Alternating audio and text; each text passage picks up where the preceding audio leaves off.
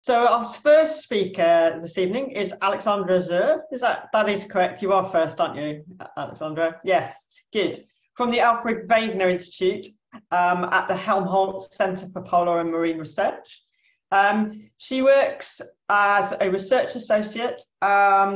She has a passion for paleoclimatology and the polar regions, with a specific interest in better understanding the processes causing climate signals that are stored in ice sheets. She's part of the APEX International and co-chairs APEX Germany. And she's currently working on a build-up of climatic signal in the upper snowpack at EastGRIP in the Greenland Ice Sheet. So would you like to share your screen, Alexandra? Yes. Fantastic, thank you. So full screen mode. Perfect.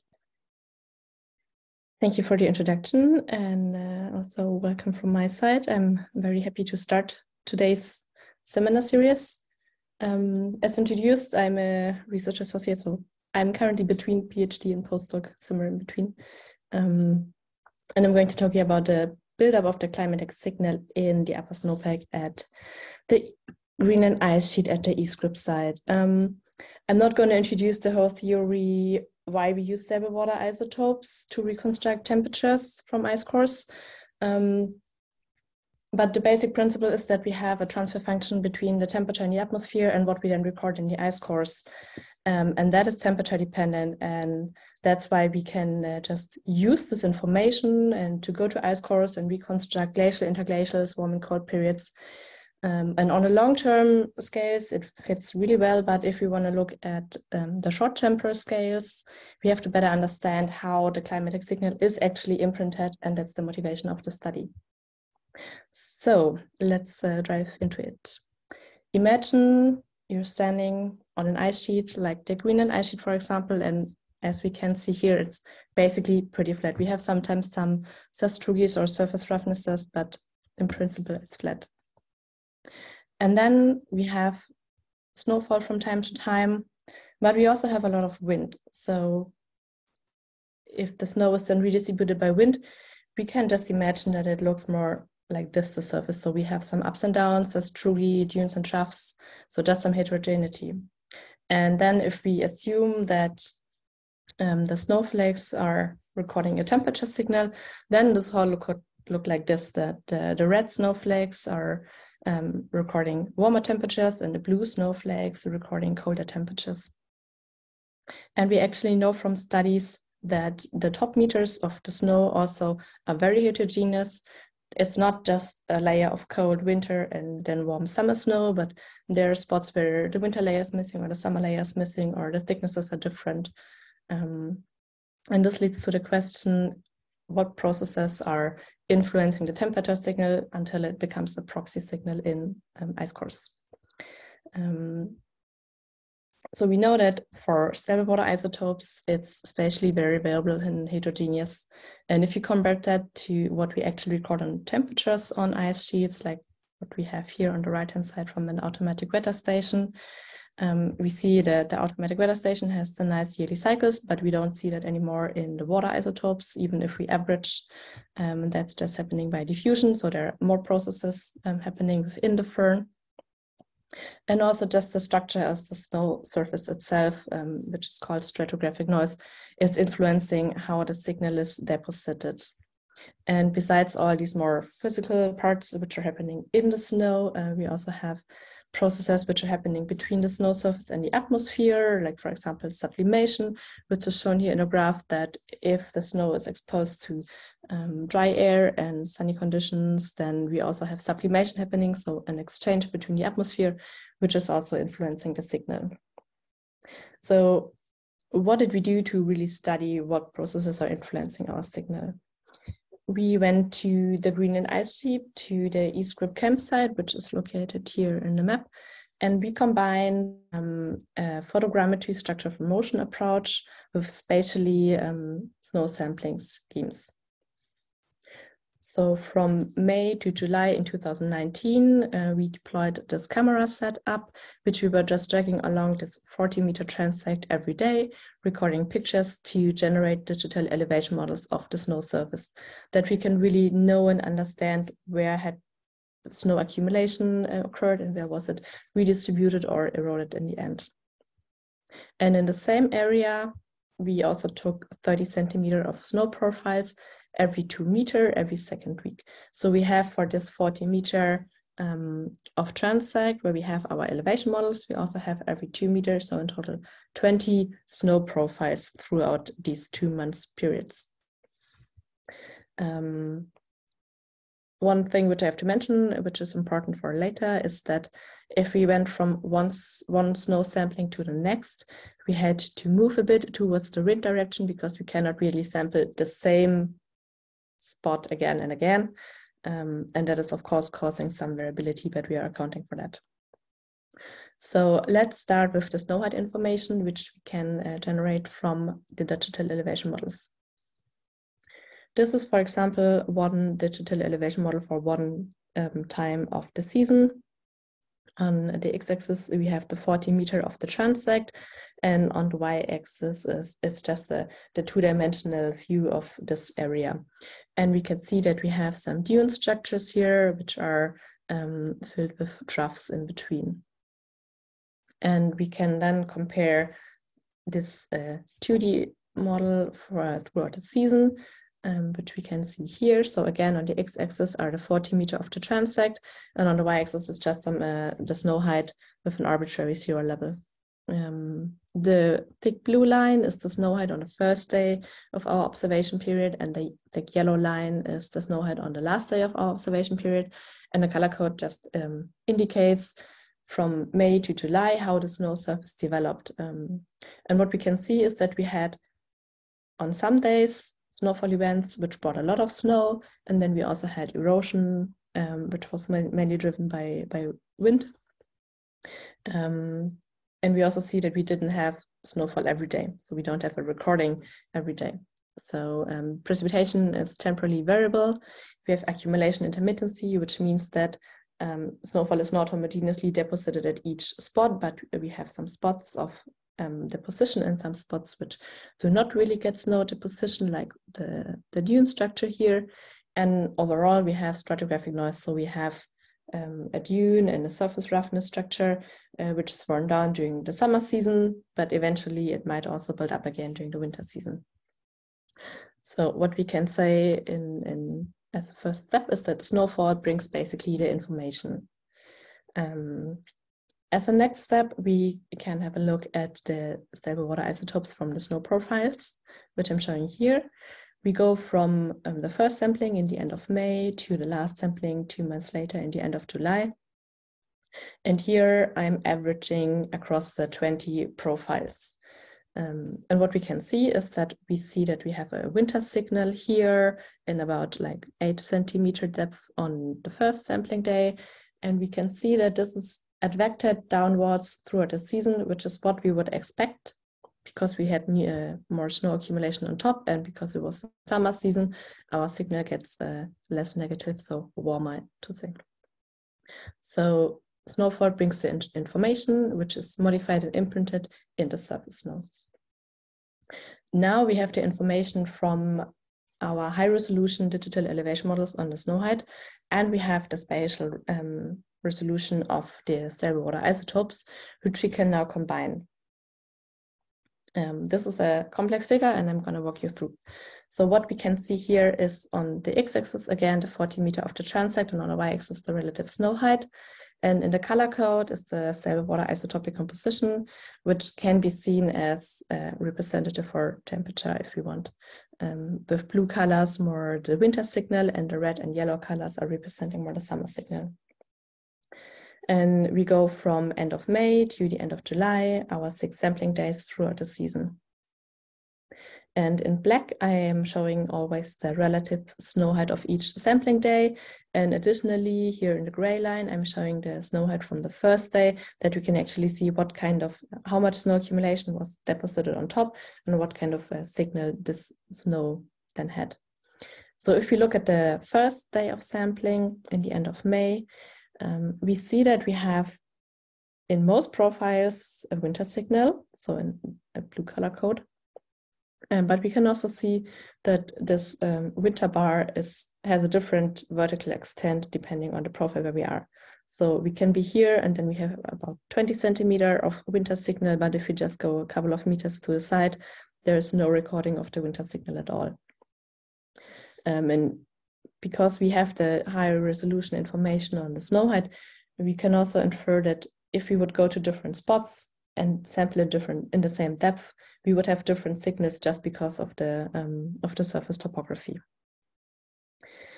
On the other hand, we can also see that this winter signal is kind of persistent throughout the season. So in each of our sampling intervals, we still see this winter signal. So it's not completely diffused as you might expect because diffusion is quite strong. What we then can also see from our information about the evolution of the snow height is that if you compare the snow height from the first day of sampling to what was accumulated on top of it, that we can actually see what we expect is that we have the position of a summer signal, which is more in the yellow colors indicated here. But we can also see, similar as for the winter signal, that some spots received like up to 10 centimeter of summer signal, while if you just go a couple of meters next to it, there's no recording of the summer signal at all. So this confirms that we have a high spatial variability, but it also says that the snowfall which comes with the information which comes with the snowfall is adapted to deeper layers in the end. In the beginning, I said that we had to move every time about 20 to 30 centimeter if we went from one sampling spot to the next. So what we see here could also just be a spatial pattern because we have high variability and we had to move. So I also want to compare what kind of signal do we actually expect. And this is a similar plot. It's shown the same temporal sampling intervals and the same snow height information. And what we compare here is that we look at each depth scale where we had a sample and we compare the residual of this mean of this specific depth scale to see where we had significant changes. And if you look at the color code, then it's just the residual of each depth cell, and the black boxes are then showing where we had significant change, more than what we assume from just spatially going from one spot to the next. And we can see that most of the changes occur close to the surface. And if we are at a depth of like 10-15 centimeter, they are not that strong or there are no significant changes anymore. This could hint that we have strong exchange processes between the snow and the atmosphere above. So sublimation, metamorphism, processes which are determined by the latent heat flux. But because our sample resolution is not temporally and spatially high enough, we cannot really infer many information from here, but there are other studies doing that. This information then tells us that the information which comes with snowfall is modified and imprinted in the surface snow and vectored to deeper layers, where it then builds the signal in the snowpack. So coming to my initial question, what processes are influencing the proxy signal between the initial temperature signal and our proxy signal in the end, is that we have seen that we have a precipitation weighting of the initial temperature signal. So the timing, the duration, and the seasonality of precipitation are determining when we have a signal input. And from the elevation models, we see that we have also accumulation intermittency. So we have modifications of the snow surface before it actually finally settles. We then have the stratigraphic noise, so just the local surface roughness and the surface features such as dunes and sastrugi, which determine where we have snow accumulation and therefore also where we have actually an input of the temperature signal. And then we have diffusion within the snow, but also exchange between the snow and the atmosphere, which are also influencing what kind of proxy signal, or the stable water isotopic signal in this case, is then actually imprinted in the snow. So to sum up my work and this presentation, I showed that combining snowhead information and isotopes is a powerful approach to study the deposition, but also the exchange processes. The isotopic changes close to the surface might be related to isotope diffusion, which we could not infer with this study setup. And for that, we would need a smaller spatial variation in isotope data, but we already know now the spatial variability in the isotopes, which is already a huge step. And further insights into the depositional modifications are potentially possible via ECS, so sublimation and metamorphism can be studied with that. And overall, we saw that the snowfall brings the information, which is modified and imprinted in the surface snow, affected to deeper layers, and at some point not affected anymore just by normal film diffusion. And with that, I hope I'm in time, and I thank you for your attention, and I'm happy to answer questions. Thank you very much indeed. So we usually leave questions to the end, if that's all right. So we'll move on. So if people have questions and they think they won't be able to remember them, if you can pop them into the chat, that's fine. But otherwise, we'll collect questions for all the speakers at the end. So our second speaker today is Sean Peters. He's at the Naval Postgraduate School in the Department of Physics and Space Physics group. He's assistant professor in the Department of Physics. His research focuses on developing passive radar systems and signal processing techniques that use ambient radio emissions as signals of opportunity for Earth and planetary radar remote sensing, such as passive remote radar sensing of glaciers. And his talk for us today is going to be entitled Passive Radar Investigations for Terrestrial and Planetary Radio Glaciology. So pass over to you, Sean. Thank you. Thank you so much for the introduction. Yes, I will be talking about my work to develop passive radar sounding for terrestrial and planetary glaciology. I'm an assistant professor. I just finished my first year as an assistant professor at the Naval Postgraduate School, Department of Physics. And in this talk, I will be specifically looking at how we can use ambient radio emissions, such as the sun and Jupiter's radio emissions, to study, say, the subsurface processes of glaciers, both on Earth and perhaps the icy moons of Jupiter. And the reason I'm interested in this problem, so as a radar systems engineer, I'm really interested in developing low resource remote sensing techniques. You know, since World War II, radar has been adapted and extended to look at a wide range of environmental monitoring situations, such as looking at sea ice, aerosols in the atmosphere. But for the focus of this talk, I'll be looking at how we can use radar and radar sounding for studying glaciers in the cryosphere, especially in Greenland and Antarctic. The reason I'm interested in this problem is because when we think about ice sheet contributions to sea level rise, that really is one of the greatest challenges that our society will face in the next century. If you look at models predicting sea level rise out to the year 2100, you see that there's a large range of uncertainty in sea level rise predictions. So it's really important that we can advance technologies that observe the processes, conditions, and physics that govern ice sheet behavior, as this is critical to projecting their sea level rise contributions.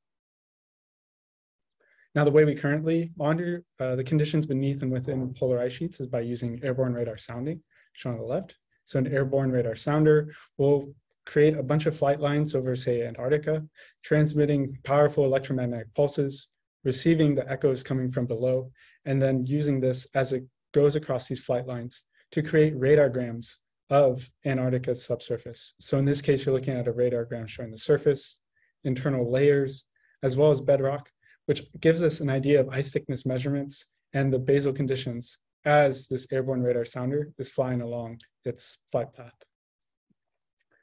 So using these airborne radar sounders, we can obtain extensive spatial coverage of Antarctica. However, this only gives us a temporal snapshot in time of the subsurface conditions. When we think about these radar flight lines, they're often limited temporally, across seasons. Sometimes they're never even repeated, and they're very expensive, especially across multiple field campaigns. So the other techniques that radioglaciologists like to use is stationary ground-based radar systems that can fill in those gaps and provide continuous observations at a single location. So here I'm showing an example of an AP-Res system that I set up with University of Cambridge to look at internal properties and internal layers and the changes of the internal layers, as well as changes of the bed conditions as a function of time. So here you can see that you can get very fine temporal resolution using phase-sensitive radars at a single location. For example, you can use this temporal information to extract valuable glaciological measurements such as basal melt rates, looking at thickness changes over time, and glacial water storage by tracking the changes in the power and looking at how this could be connected to, say, a subglacial drainage system. And then finally looking at vertical velocities and the changes in, say, uplift or the changes in the layer positioning, again, as a function of time. Now, one thing to note, however, for these ground-based radar systems is that while we can deploy them really nicely when we first set them up, if we say come back a year later, you might find that a crevasse could open up underneath it. So there's these extreme conditions that ground-based radar systems face.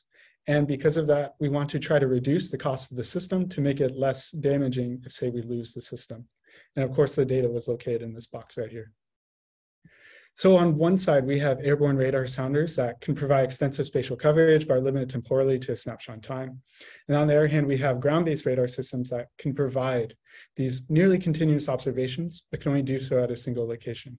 So this really shows the need for both spatial and temporal coverage. And current techniques right now are really resource intensive when we think about the cost, the power, the size, and logistics for continuous long-term monitoring at the ice sheet scale. In both cases, these techniques are fundamentally limited by the need to transmit their own powerful electromagnetic signal. So that's where my work comes in, where we've been developing a passive radar approach to monitoring glaciers. It eliminates the need to transmit a signal and instead receives the sun's radio signals to provide these temporal and spatial observations of ice sheets, ice shelves, and glaciers. The idea is that a receiver sitting on the surface will receive, say, an ambient radio signals direct path, such as the sun, as well as the path that propagates through the ice, reflects off the bed, and then is received a delayed time later.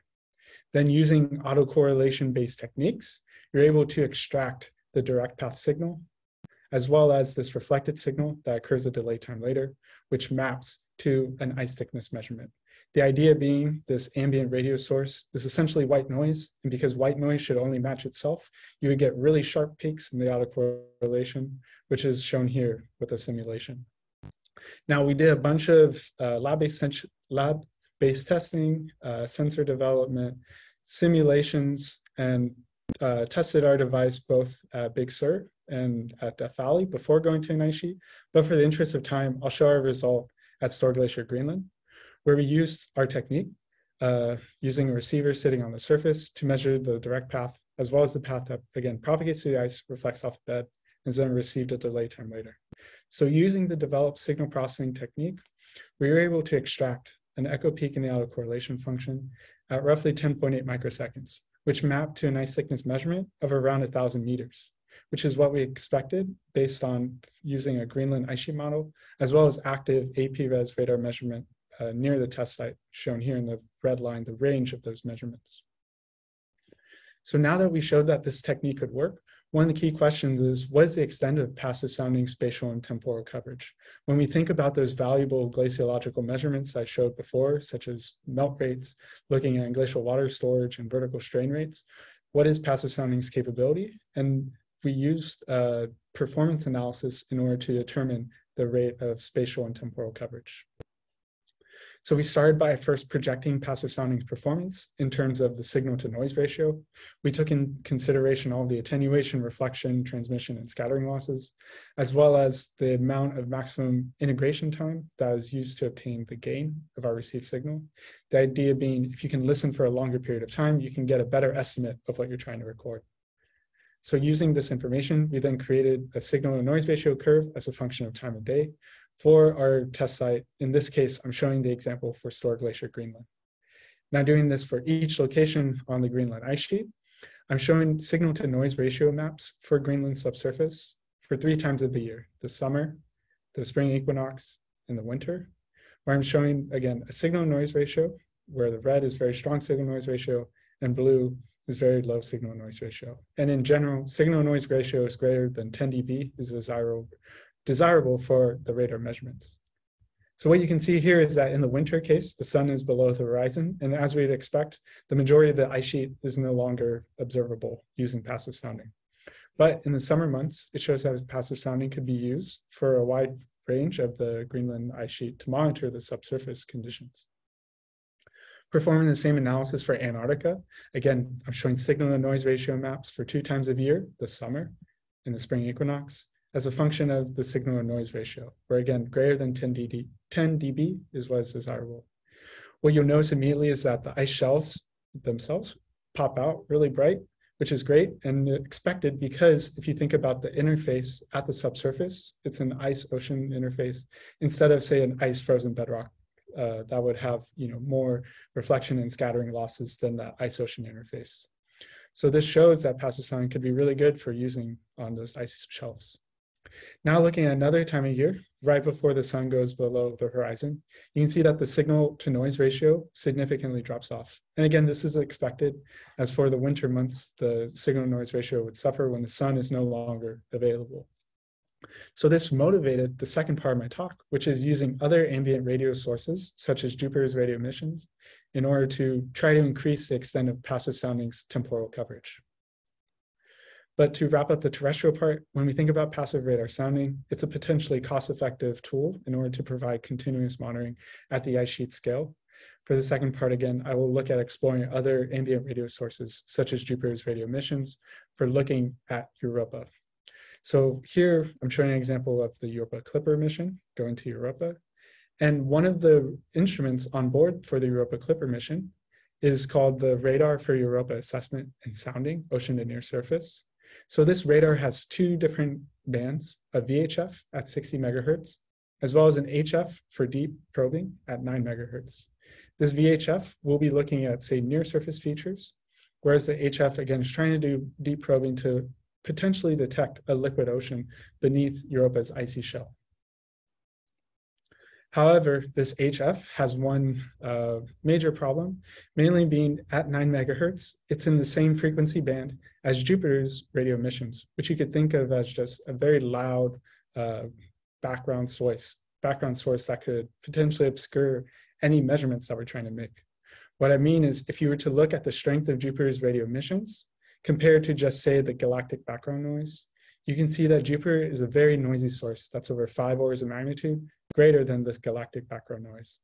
So it'll potentially act as a jammer in an HF band for your radar system. Looking at what this might manifest itself experimentally, if you were to say, look at the HF radar for the noise freeze case, and you're trying to detect surface features as shown here, you can easily detect that in the noise freeze case. But if Jupiter is on and acting as that jamming signal, you can no longer observe those surface features. So this presents a problem. But instead of fighting Jupiter's radio emissions, one of my co-authors suggested, what if instead we use Jupiter's radio emissions as a source for passive sounding of Europa? The idea being very similar to before. You receive Jupiter's direct path, as well as the path that reflects off of the icy surface, as well as the ice-ocean interface, and then use an autocorrelation-based technique, since Jupiter is noise, to extract these direct path signals, reflections from the surface, as well as these subsurface reflections, using that to gain altimetric information, as well as potentially detect that global subsurface ocean. So we want to simulate what this might look like. We created what's known as SAR, synthetic aperture radar imaging, in order to do this. I'm going to quickly show the results of the simulation, but if you're interested in more of the details, I can show them afterwards. But for these simulations, we're interested in trying to say, look at being able to observe and recreate a synthetic DEM using passive SAR focusing. So the idea is we have some sensor geometry flying over Europa's surface. It's receiving an incoming plane wave coming from Jupiter's radio emissions, reflecting off of Europa's surface, and then being received by the receiver. This receiver, again, is flying over some synthetic DEM. Here I'm showing the track. And it's going to try to recreate this ground track where you're looking at the side view of the ridge. Showing the results of the simulation for this passive radar case. On the left is what's known as the range compressed image. So this is before you do synthetic aperture radar. This is just the first initial result. As you can see, it's very noisy in terms of signal to noise ratio, which is expected given that we're using parameters based on the rhyme and reason instrument. These are actually not designed for passive sounding. These are designed for active radar. So you're just using what's given to you in terms of noise. But what this highlights is after you perform the synthetic aperture radar imaging focusing technique, this can improve the signal noise ratio and allow you to detect those surface features as well as near surface features using just ambient radio noise as your source. So going forward, I'm interested in a wide range of processes, both in terms of signal processing, radar system design, modeling these radar performances, and then looking at mission concepts, such as one that I described before. But for the rest of the talk, I'm going to highlight some of the work of my students that have been working with me the past couple of months. So the first project that one of my students is working on is solving the direct path problem in passive sounding. So it turns out that this direct signal is actually one of the largest sources of your noise in your measurement. What I mean is the direct path signal is so much greater than the reflected path that when you perform that passive measurement that I was telling you about, this direct path acts as a huge source of interference. So the idea is if you take a direct signal suppression approach, you can actually remove that direct path interference in order to increase the signal and noise ratio, which would allow you to obtain better glaciological measurements. So here I'm showing the result before using the direct signal suppression technique.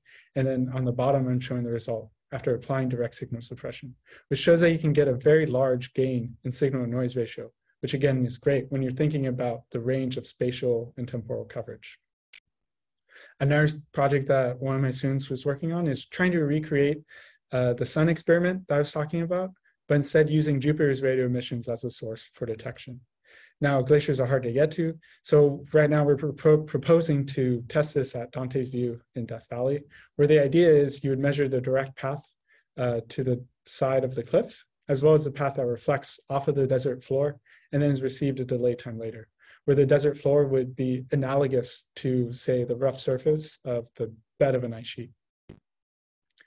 Another project is looking at, well, what is, say, a maximum usable altitude for a sensor that is, say, trying to do passive radar sounding at Europa? The idea being, when we consider these ambient radio sources, they have some source spread, and this will cause some blurring in the, say, autocorrelation-based technique.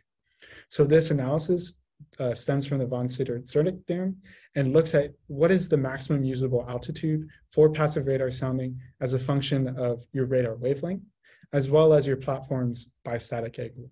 And so what we found is that in the case of passive radar sounding at Europa, your maximum altitude is going to be limited, especially when you think about the range of usable altitudes at Europa, to, say, bistatic angles that are less than 30 degrees. This is another type of analysis on the right, which is called pulse broadening. This looks at the spread of your echo peak and the autocorrelation function.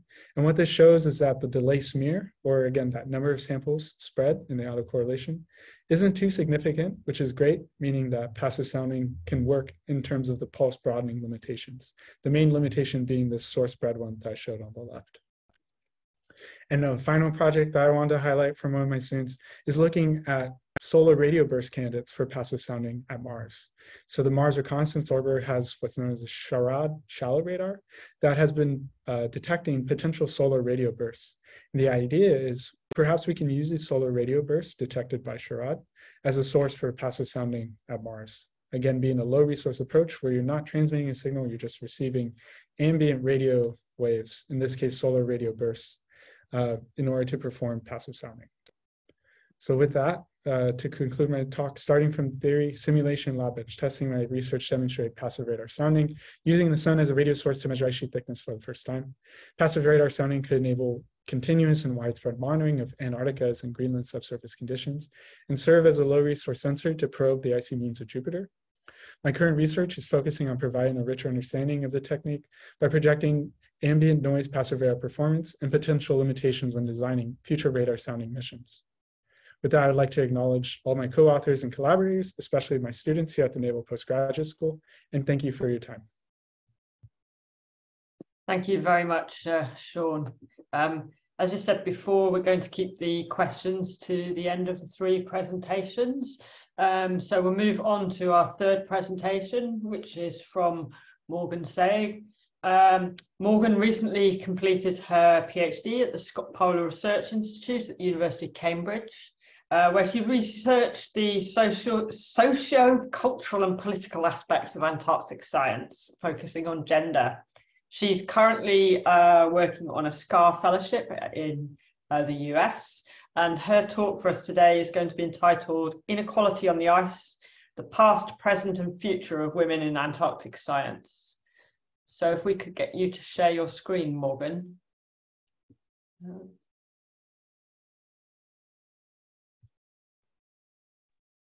Hey, thank you so much for that, Debbie, and thank you everybody for having me. I want to mention just at the start that some of you might know me as the Global Mountains Director for the International Cryosphere Climate Initiative, or ICCI. That is the hat that I wear most of the time these days, but I want to emphasize that I'm not here representing ICCI. Instead, I've been asked to speak about my research on gender inequality in Antarctic science, which is distinct from, but has lots of overlaps with glaciology worldwide. And I've been specifically asked to speak about how we got to the point that we are today and what lessons the past has for us in the future. I'm also going to focus on the US and the UK as examples because those are the case studies that I have the most data from. And so let's start by getting everybody on the same page then. You may have heard that 2 reports recently came out from the US and Australia about sexual harassment in Antarctic fieldwork. The reports are appalling, but they are not surprising, and they received significant media attention and spurred important conversations among Antarctic scientists. You may have heard that in the US report, 72% of women reported that sexual harassment is a problem in the Antarctic research community, but unfortunately only 48% of men reported it as a problem, and more strikingly, only 40% of leadership did, regardless of their gender. And I'm going to briefly highlight just 3 quotes that came out of this report and the ensuing press coverage. Every woman I knew down there had an assault or harassment experience that had occurred on the ice. The unwritten rule ever since I started in the 1990s has been to keep your mouth shut or you will be blacklisted. Sexual harassment and assault are a fact of life here, just like the fact that Antarctica is cold and the wind blows. I think it's fairly clear that this is a major and systemic problem that needs to be addressed urgently. And the Australian report also found widespread harassment and predatory cultures on Antarctic stations, which supports previous findings by the report's author, Dr. Meredith Nash, from this paper presented here, which found that 63% of women in Australian Antarctic fieldwork had experienced sexual harassment, and that it also was underreported in that case. And that same Australian study also identified other important structural barriers faced by women in the field, including physical barriers, caring responsibilities and unpaid work, cultural sexism and gender bias, and lack of opportunities and recognition. Again, these are clearly serious, widespread systemic problems that need to be addressed. But it also really shouldn't come as a surprise that these barriers exist, because the fact of persistent gender inequality in Antarctic research is backed up by a ton of research and community dialogue going back decades from countries around the world. They've also been highlighted through community dialogues from the Me Too movement to EDI initiatives in many of the institutions that we all work at. And I want to highlight as well that all of this research makes clear that the structural barriers in Antarctic research and other scientific fields do not only affect women, although that's the focus of my talk, but they also have pronounced effects on non-binary people, people of color, the LGBTQI+ community, people with disabilities, and other historically excluded groups, and especially for people whose identities span more than one of these groups, which is what we talk about when we call for intersectional change, if you've heard the phrase intersectionality. But again, today I've been asked to speak about how we got to this place where women face such a wide range of barriers in Antarctic research. And it's quite a striking history. So to begin again, we'll get on the same page. Men have been conducting science in Antarctica for over 100 years, since the so-called heroic age of Antarctic exploration. But women across the board were categorically barred from conducting research in Antarctica through most of the 20th century. Not a single woman scientist was permitted to work in the Antarctic region at all until 1956, when the Soviets included women on an Antarctic research vessel. And then the first Argentinian women to work on the continent did so in 1968. The US barred women from its Antarctic research stations until 1969. Australia barred women until 1974, and the UK barred women until 83. And then on top of that, the US kept some field opportunities closed to women until 1979, and the UK did so until 1996. I want to be clear that this never had anything to do with women's lack of interest or their lack of effort. Capable and extremely qualified women had been trying to join Antarctic expeditions, in fact, since the early 20th century. For example, Ernest Shackleton left behind the record of 3 sporty girls whose application he rejected. They wrote, "We do not see why men should have all the glory and women none, especially when there are women just as brave and capable as there are men." Dozens of women also applied to join Richard Byrd in Antarctica in the 1920s and 30s, including women who Byrd acknowledged were clearly capable and qualified. In fact, Byrd wrote to one woman that while he had no doubt about her capability, she simply couldn't join because of the public relations nightmare that would ensue if she did. And in 1937, when a new British Antarctic expedition was proposed, a newspaper reported that 1,300 women had applied to join, but all were denied on the basis of their sex. So I want to think for a moment about the quote at the top of the screen here about how Byrd rejected these women because of public opinion. And that was not a superficial excuse. Public opinion was in fact central to Antarctic exploration. Explorers put enormous effort and resources into crafting compelling and sensational expedition narratives. Even though for most expeditioners, life on the ice was often mundane or tedious. People spent a lot of time on tasks like cooking and cleaning that would not have been considered terribly masculine, let alone heroic back home. But there were huge financial incentives for explorers to focus on themes of heroic masculinity. That heroic narrative supported nationalist ideals and upheld the exploration cultures on which the entire profession of exploration relied. It's what got the explorers sponsorship from governments, from private companies, from public audiences. And so telling these sensational and heroic stories was really a central part of their profession. It was their lifeblood. And importantly, to gain the greatest rewards from those narratives, the stories the explorers told needed to paint a picture of Antarctic exploration as an exclusive activity, not one that just anybody could do, and particularly not women. And I'll highlight as well, this was not just the case in the Antarctic, but also in places like the Arctic and high mountain areas where many glaciologists work and did at the time. But moving forward into the mid-20th century, when national Antarctic programs were started to be established, women began applying to conduct fieldwork from the start, but they found themselves barred from the field year after year. Some of these women, like the 3 that I've shown here, were exceptionally capable and qualified. For example, the woman on the left, Dr. Mary Bell Allen, was a world-famous American microbiologist who had significant experience in fieldwork in remote and extreme environments, and was also an expert in mountaineering and snow and ice camping. On the surface, women were denied access to Antarctic fieldwork on the grounds that there were simply no facilities for women in the field. And in her oral history, a British geologist named Janet Thompson remembers a letter of rejection that a friend of hers received. It said that there were no facilities for women in the Antarctic, i.e., there was not a separate toilet, there were no shops, there were no hairdressers. And that same no facilities excuse was also used to keep women out of other remote and extreme environments, such as research vessels, mountain observatories, Arctic field stations, and NASA's astronaut corps. But the no facilities excuse masked deeper concerns about social stability and sexuality in these remote and extreme environments. Leaders were worried that men in the field would be distracted by women, they would compete for women's affections, become jealous of one another, and destabilize these isolated, precariously balanced station communities in their view. So in the 1980s, former BAS director Vivian Fuchs said, "Should it happen one day that women are included as part of the base complement, problems will certainly arise and lead to the breakdown of that sense of unity, which is so important." And Admiral George Defecque, who led the US Navy's science support efforts in the Antarctic in the 50s, once claimed that women will not be allowed in the Antarctic until we can provide one woman for every man. And unfortunately, that impulse to control women's opportunities in order to control men's bad behavior is something that continues across field science. And it's also something we see in other male-dominated fields.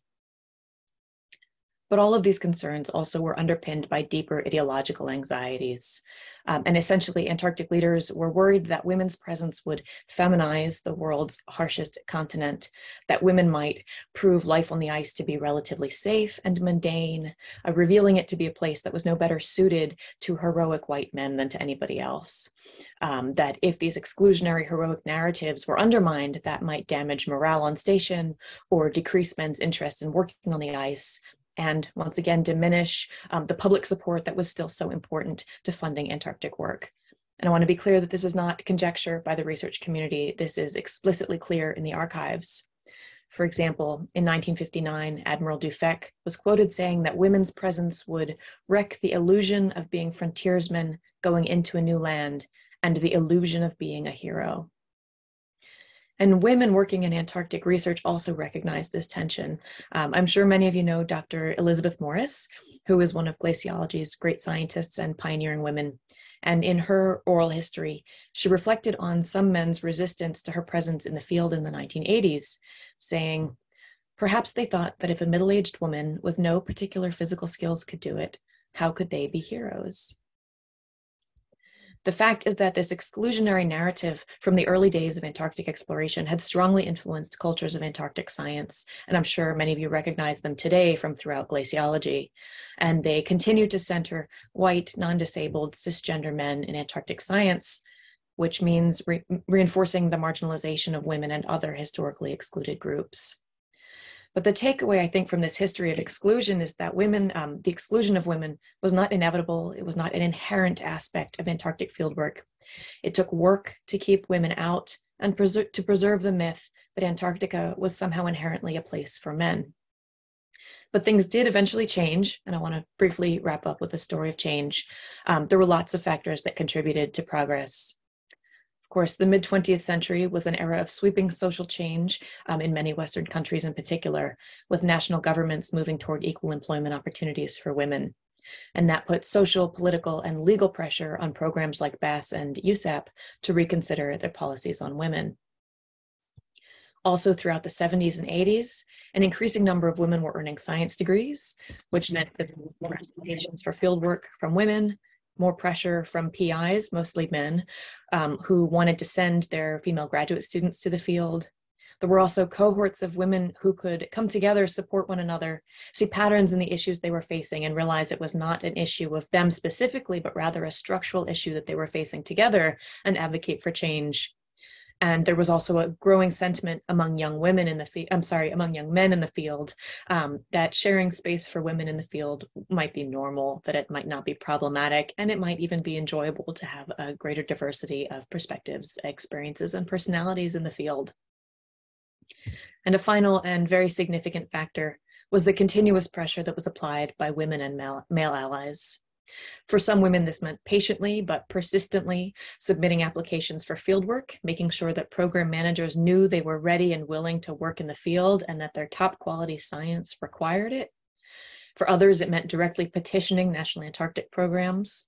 For example, in the 1980s, one woman wrote to BASS, "Perhaps you feel our crinoline petticoats will inhibit our research.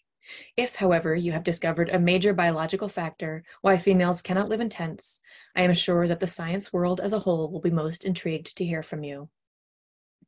And one male Antarctic scientist argued to his peers, "We are virtually condemning ourselves to second-rate scientists if we don't start considering women on an equal basis to men."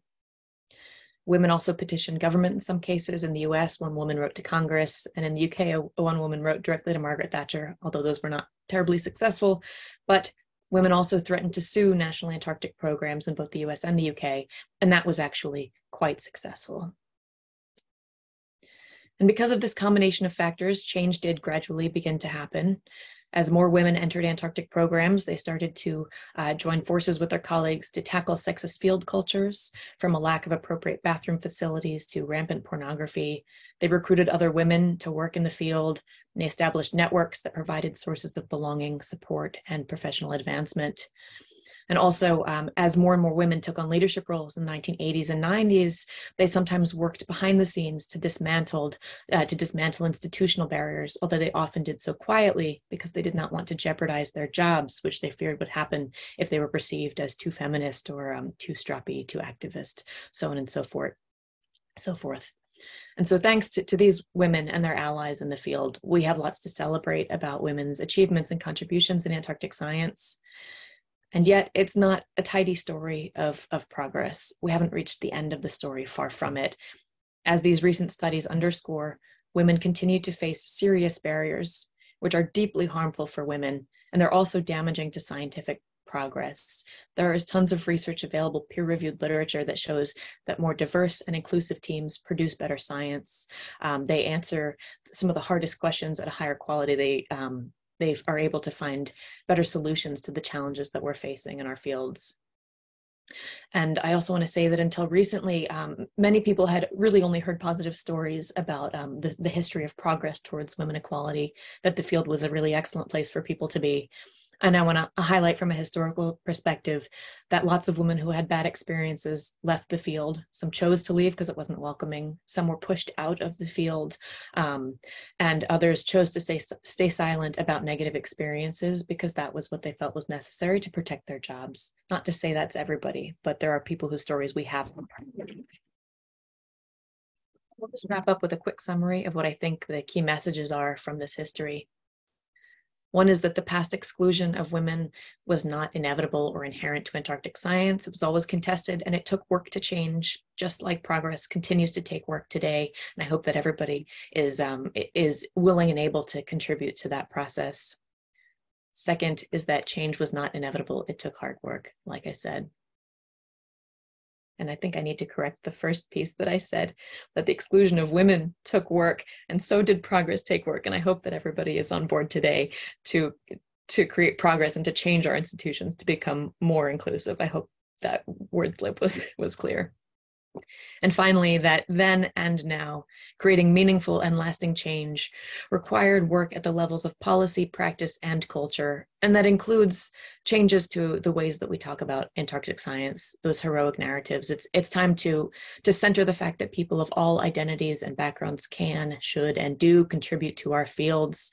They work from sites ranging to remote glaciers to computer labs. They do lots of different kinds of work in collaboration with one another. And I think that's something that we can all celebrate. Thank you.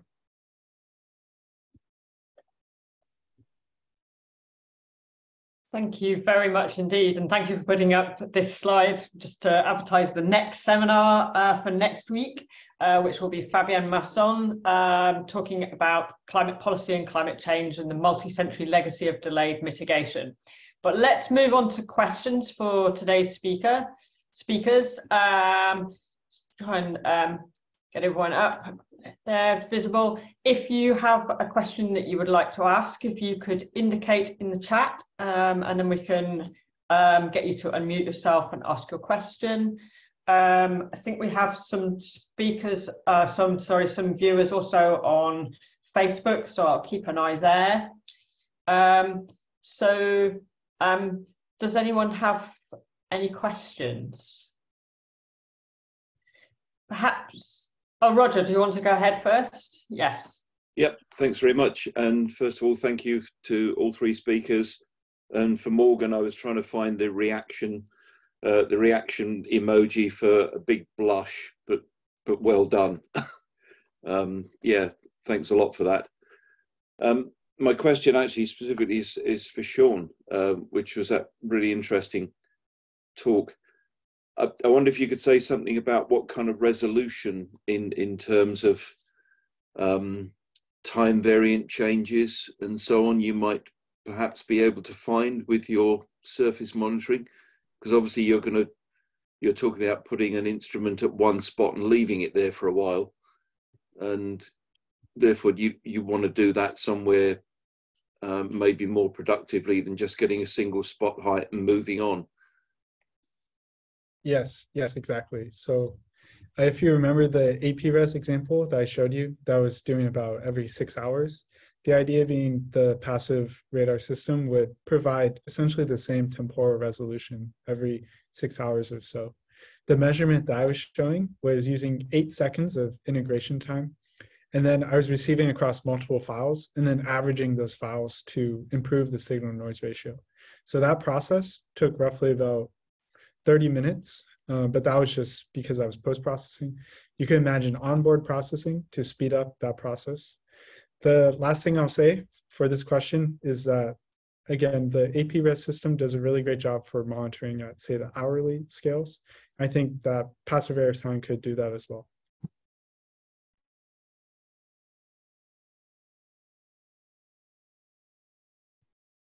Thank you. Inga, do you want to unmute yourself and ask your question? Yeah, I'm also happy for you to read it out. Yeah, so Morgan, thank you. That was great. I'm just wondering what the next piece of hard work is that needs to be done on gender equality in Antarctic science, because I'm in the New Zealand program, and I know Gillian Ratt, when she was chief executive of Antarctic New Zealand, put in some quite sensible moves that other national Antarctic programs are only seeming to be thinking about now. So I'm just wondering how much coordination there is on this issue amongst the national Antarctic programs in terms of logistics and fieldwork. That's a great question. I'm actually on SCAR's Equality, Diversity, and Inclusion. What are we at the moment? I think we're an action group, newly formed this year. So SCAR is working on this. ComNap also has a working group on EDI issues. It's been raised increasingly actually in the Antarctic Treaty consultative meetings by a number of countries. I think we're between 5 and 10 countries have raised gender and other diversity related issues during the meetings lately. So it's something that just in the last few years has been gaining traction, and there is beginning to be more coordination, or I should say more interest in coordination, particularly because we are such an international field. People come from one program, work at another under the supervision of yet another person. And that's the same in the Arctic. It's the same in many high mountain areas. And it's one of the greatest challenges as well, because in these international settings, we deal with not only differences in national policies, but also in cultural norms, in what's considered normal and acceptable versus what's considered unacceptable. So we're at the very earliest stages of that in most cases. But I would encourage you, if you are interested, to reach out to SCAR, get involved in that EDI working group. It is open to everybody. And also, I think that with these two fairly impactful studies that have just come out from the US and Australian programs, that's spurring a lot of concern at the highest levels and interest in learning best practices from one another. So I'm hopeful that that will be the start of perhaps a new stage in making progress on these issues. Thank you very much. I'm going to jump to a question from Facebook from Helen Fricker. She asks, how do we ensure the safety of every person in Antarctica? I would say that Helen Fricker is one of the voices that I would turn to for the answer to that question. Helen is somebody who I continue to learn a lot from, although I don't think we've actually met, but I follow a lot of your work. There's no one answer to any of these questions is the fact of the matter. There's a lot that needs to happen. Like I said, policy, practice, and culture. And I think that policy is one of the hardest ones to change, because it's really people who have authority in leadership positions who are able to change it. But culture is one of the ones that's least sort of attended to, because it can feel invisible. It's the water that we swim in. One thing that I would highlight, which Helen, I know that you are somebody who talks about this a lot, is how essential it is to have reporting structures in place that are actually meaningful, that people feel that they can report what happens, that allies understand how to support, bystander support, that kind of thing, and that the institutions then take that information and act on it, so that it's not a black hole of information where people are worried about coming forward, either because it might damage their lives or careers, or because it might serve no purpose. I think that reporting and then acting on what's reported is essential, but there are laundry lists of things that have to happen.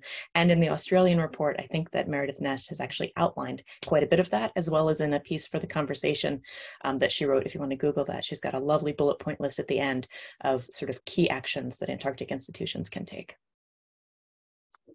Brilliant, thank you. And Maren and Helen both have a very similar question, actually, again to you, Morgan. Basically asking how we get, Helen phrases it as, how do we get our male colleagues into this space? And Maren is asking how we make sure it's not just the marginalized groups that have to do the work to change the culture and policy, but also white male allies. Essentially the same question from both of them. I feel that question very much. And we held a workshop at the SCAR OSC a few months ago. That was a really successful workshop. However, it was very heavily dominated by women's voices and also then some people of color and women of color as well. It is a problem. I think that one thing that is helpful is exactly what Tavia has done here, which is to bring these kinds of stories into forums where they, I'm sorry, not just stories, but these kinds of discussions into forums where they aren't often found, to make sure that people are hearing them and understanding why they're so important and what the role of allies has been and has to continue to be. We also really need to reach leadership in a new way. And that means not just, leaders of national Antarctic programs, but PIs, people leading labs and institutes, departments, and that sort of thing. And that is hard to do. And I hate to say I don't have a clear answer for that, except to say that we all, I think, need to keep pushing on this because it's too much of a burden. And you saw in the Nash paper that I highlighted that unpaid responsibilities are one of the barriers to women's success. And the same goes to other marginalized and historically excluded groups. It takes a lot of labor to try to do this work, to create change. It's almost never compensated. And that takes away from what people are able to put into this, into the work of their, their primary careers of doing their science. And so I'd highlight one thing, for example, that people can do is to amplify the work that marginalized people are already doing. You can look at Women in Polar Science, at Pride in Polar Research, at Accessibility in Polar Research, at Polar Impact. These are groups that have formed in order to do the work. And by amplifying what they do, learning from them, attending their webinars, retweeting their tweets, all of this kind of thing, we can at least, while that doesn't take away their work, we can make sure that it's having the impact that it can have. And then we need people in leadership positions, especially those who are not encumbered by the kinds of structural barriers that historically excluded groups are, white, non-disabled men, especially, to understand these issues, to read about them, to listen to seminars like this, and to continue listening and asking so that they can then pull the levers that they have unique access to as people who are influential and who are not facing the same barriers as others. Fantastic, thank you. Gillian, do you want to ask? You've got a question for Sean, I see. Yes, thank you for all the talks and thank you, Morgan. I had a question for Sean about SAR. I was asking if the SAR was single complex and what frequency you were using. So what layers of the ice you were expecting to be able to see in Europe, or probably even in Enceladus if you end up looking at that eventually. And there's some scree deposits that I've seen about in some of the craters in Mars. Do you expect that the SAR should be able to pick those up as well, or even be able to start being able to tell where the origin of the scree deposits were from? That's like 3 questions. I'm sorry. Yeah, thank you for your questions. I'm not sure about that last one, but I can answer the SAR questions. So we were using our parameters based off of the Rhyme and Reason instrument. So the center frequency was actually 9 megahertz. The receiver bandwidth was 1 megahertz. So that resolution, really is going to be about 150 meters of resolution. If you look at the ridge that I was showing, what happens is once you use synthetic aperture radar imaging, that starts to improve your resolution, which is what we were finding. And in this case, we're using, again, that phase history, which is part of that single look complex data that you were talking about in order to obtain this measurement. So this is just a single one. This is not using, single complex after like multiple passes. This is just one snapshot of that. Okay, thank you. Thank you. Thank you very much. I've just got one question for Morgan, if that's acceptable, which is that I was intrigued to see that the attendance data at a couple of the most recent IGS conferences actually for early career researchers was more than 50% women. So there were actually more women present than men for early career researchers. And I was just interested to have you think forward maybe 10 years. Do you think this is going to cause a huge sea change in glaciology? Or do you think the leaky pipeline will continue to leak too much and our early career researchers will all just be lost? I really hate to not have an optimistic answer there. It's been a long time that we've had a lot of women early career researchers and not a lot of women at the most senior levels. You know, the leaky pipeline is an issue, but part of the issue is the pipe itself. You know, the pipe has not been created in an inclusive way. It was designed for a specific type of person to forge a specific type of career. We need really systemic change in order to keep women in the field. And anecdotally, I know a lot of the women in my peer group have left the research community. You can look at me, for example. I'm finishing up a SCAR fellowship. I've finished my PhD at Cambridge. I've moved into science policy as my day job right now. I think that it's really not enough for us to hope that the numbers of early career women we see is going to translate into change. That we really need to address the structural problems that are so taken for granted within our organizations and make sure that we're changing. Like I said, policies have to change, but so do practices, the things that are normalized, the cultures that are considered acceptable, all of that absolutely has to change in order for those women, as well as members of other marginalized and historically excluded groups, not just to want to be in the field, but to want to stay in the field, to feel safe enough to stay in the field, to be able to stay in the field without having, you know, experiencing the kind of violence that a lot of people have. Thank you. And I think we'll finish with a question for Alexandra from Roger. Yeah, thanks very much. Hello again, Alexandra. Thanks again for your talk. Seems a while ago after these two other exciting ones as well. Does your work kind of put a kind of depth profile on the time scale of atmospheric climatological variations that we should consider recoverable then? And apologies for a naive question from a geophysicist. But it struck me you were showing a lot of variability near the surface, trying to decide on what kind of depth range it's stabilized. And is there then a depth threshold below which we should not try and recover X, Y, or Z timescale of things? That's a perfect question. That's really the core of what we're trying to figure out. But it's also very tricky. So it always depends on your accumulation rate. If you have a high enough accumulation rate, like you have in Western Antarctica or on the Antarctic Peninsula, then you can actually go down to annual resolution or potentially also see seasonal changes. But if you're more in the plateau regions where you don't have melt, like on the Greenland Ice Sheet or in the Eastern Arctic Plateau, it gets more tricky because on top of what we have of accumulation intermittency, you then have diffusion, which is destroying your annual signal completely. So in the best case, you can go down to centennial and maybe decadal scale. And there are a lot of statistical efforts to like back diffuse your diffuse time series to go back to an annual resolution or actually seasonal. But I wouldn't trust it, because if we know now, if we had a summer or a winter signal or when our precipitation occurs, that doesn't mean that in the last interglacial or glacial periods that we had the same accumulation patterns throughout the year. So there are a lot of assumptions always if you want to look at really high temperature resolution.